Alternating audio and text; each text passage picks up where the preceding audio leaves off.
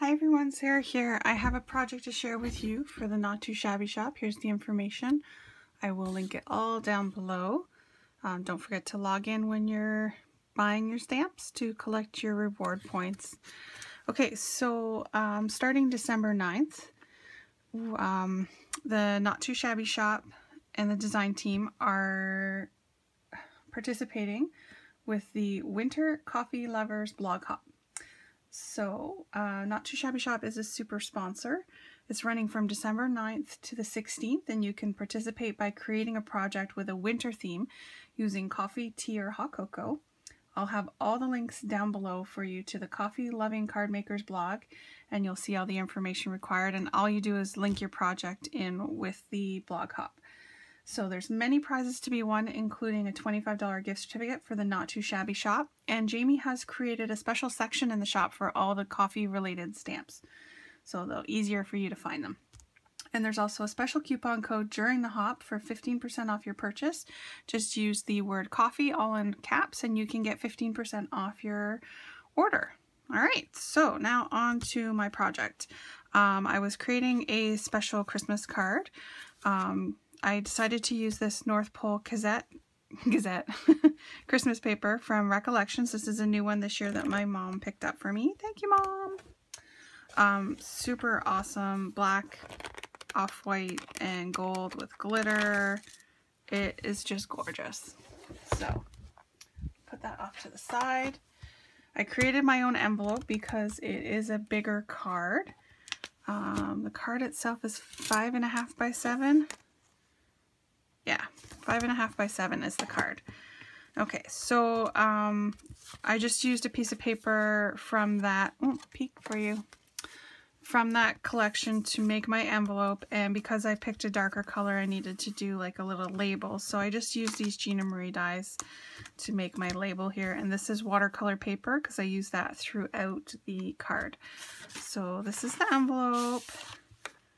Nothing special, just an envelope, and here is my card. I'm in love.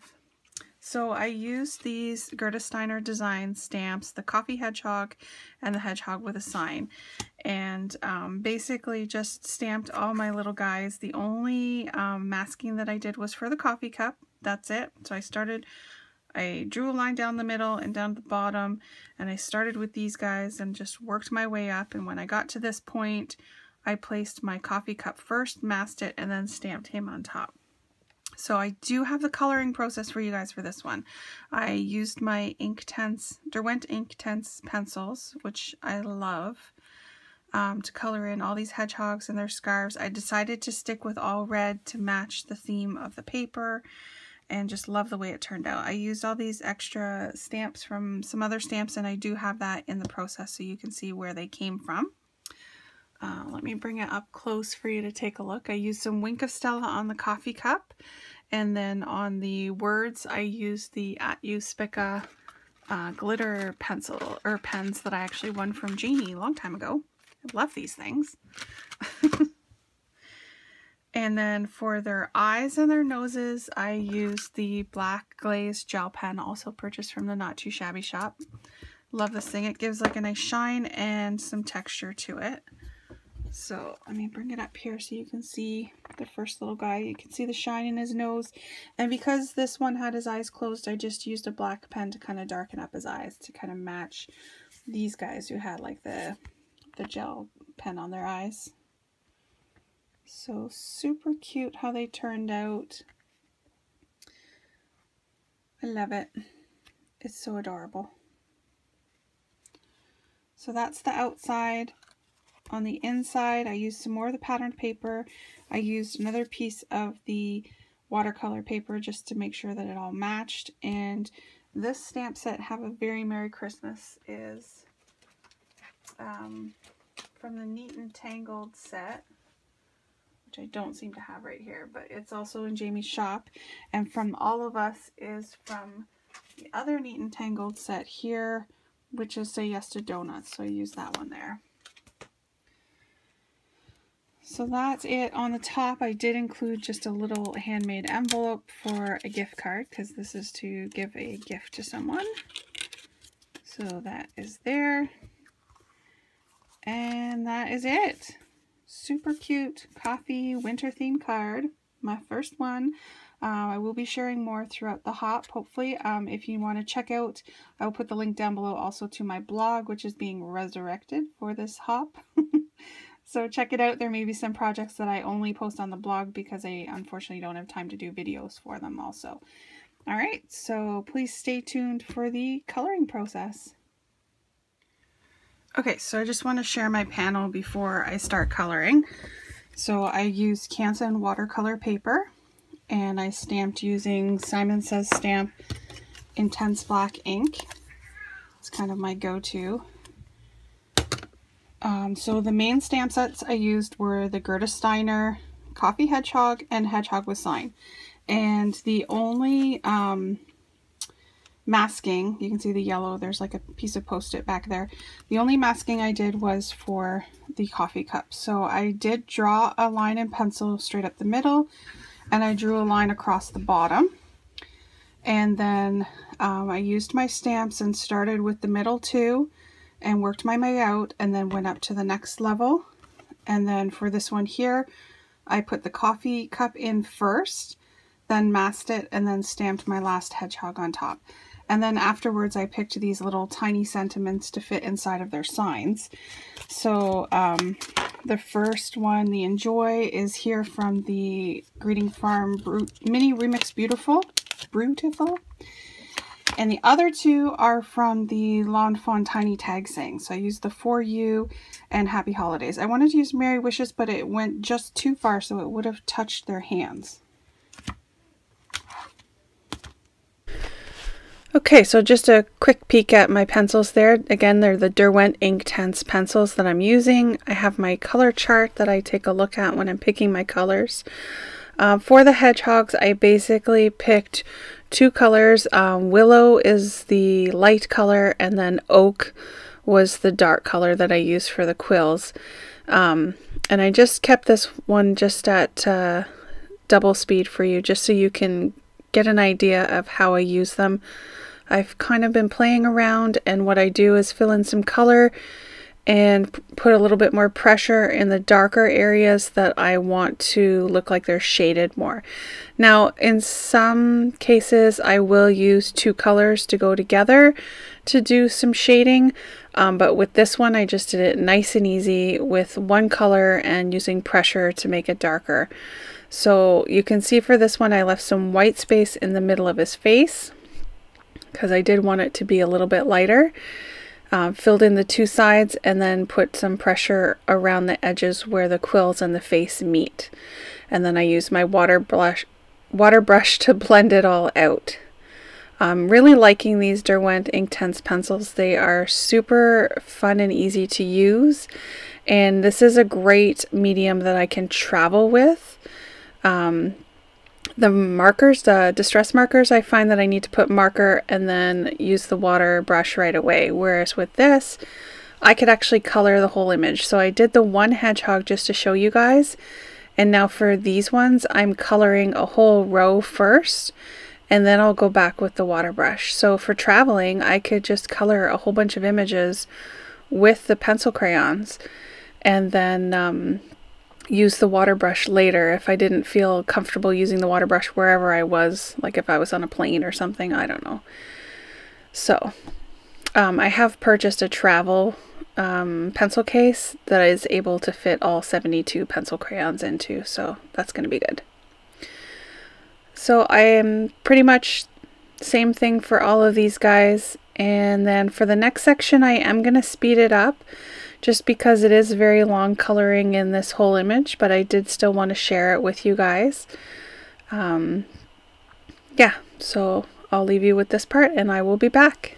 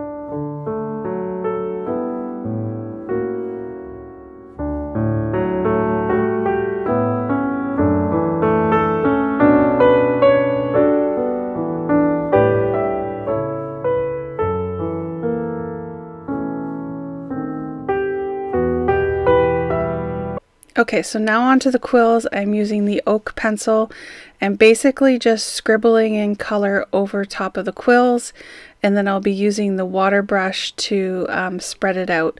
Again, I wanted this image to look fairly watercolored and just playful, so I wasn't being like too particular about staying within the lines.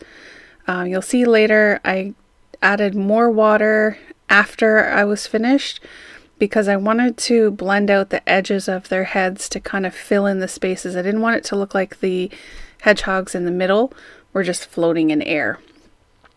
So basically just taking the water brush and spreading the color out over the quills, and then later on I will go back and kind of spread the color out a little bit more and lighten the edges of it.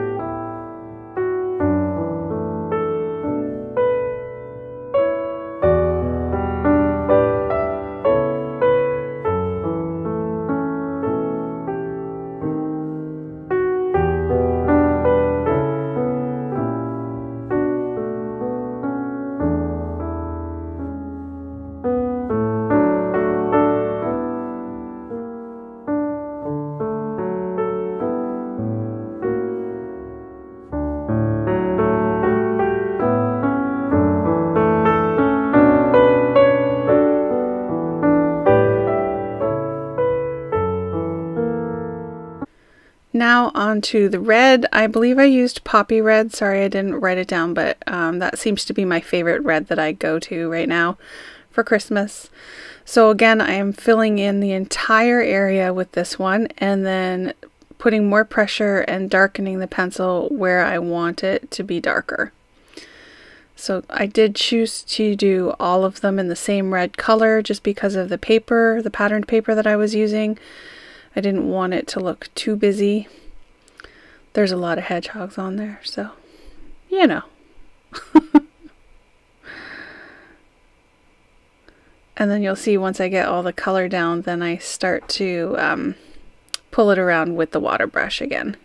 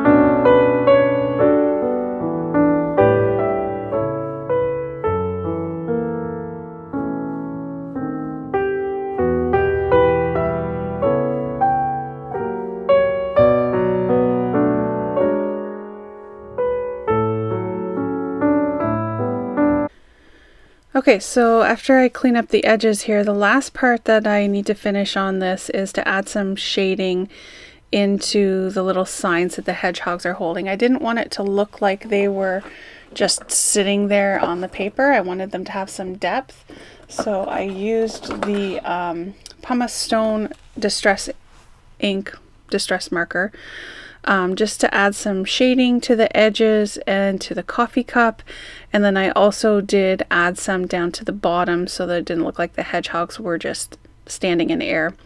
Then I added the black glitter with the At You Spica pens. And that is, oh, after that I added in their noses and their eyes with the black glaze gel pen. So thank you for watching if you've made it all the way through this. Don't forget to join in if you can, leave a comment, subscribe, and have a great day.